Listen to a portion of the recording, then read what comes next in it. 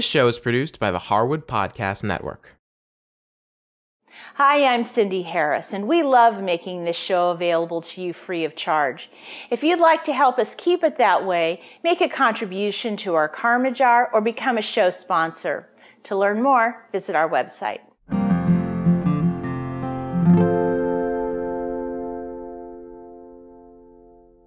Today I've baked a batch of these delicious double chocolate scone hearts.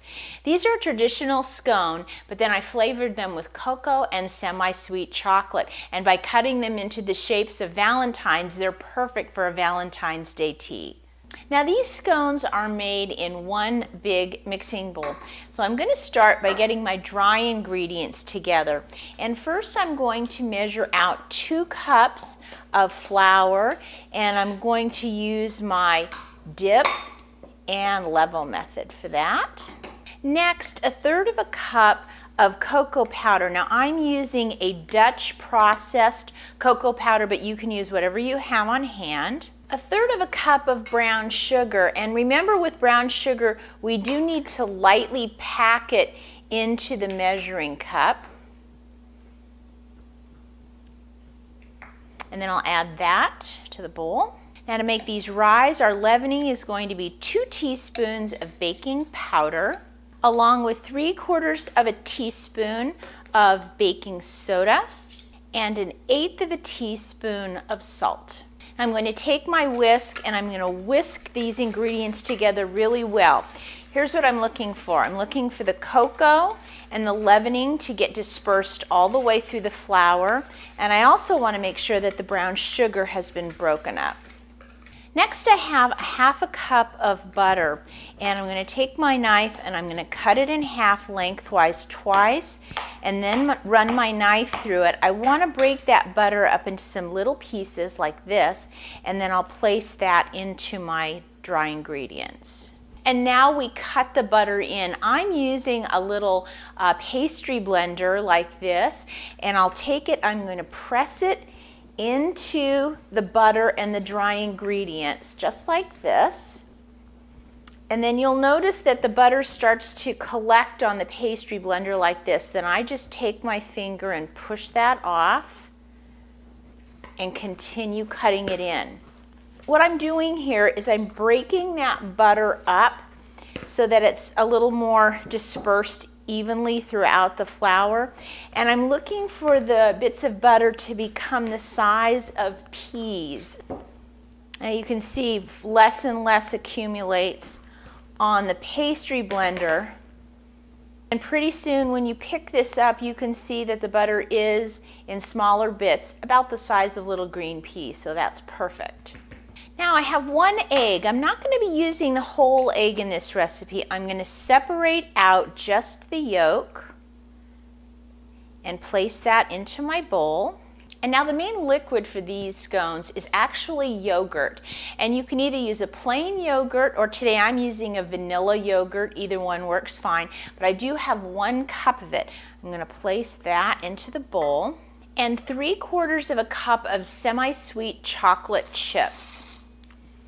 I'm going to switch to a rubber spatula and I'm going to carefully mix these ingredients together. When you're making scones, you don't want them to get really tough, and the way it can get tough on you is if you stir them too much. So what I'm doing here is I'm kind of just tossing the wet ingredients along with the dry. I don't want this to look like cake batter because I am going to be turning this out onto my board.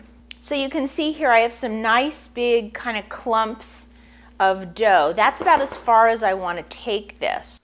Next, I turned the dough out onto a lightly floured board, and I pulled it together with my hands, almost kind of kneading it. And then I'm taking my fingertips and I'm pressing the dough out until it's about a 10 to 12 inch circle. Now I have my baking sheet. I'm going to put a piece of parchment on top of it, and you can see I have a little heart-shaped cookie cutter. Now you can use any shape you would like and any size heart that you would like, but I think this is a nice size. I'm just going to take it and kind of lightly flour the bottom of it, and then I'll press that into my scone, You can see it comes out really nicely, and then I'm just going to press that out onto my baking sheet. Now in this first pass, I'm going to get 6 hearts, and that's about all I want to fit on here because they will rise a bit. But you can see I have still some more dough left, so I'm going to take and pull that together. Again, dust the board just a little bit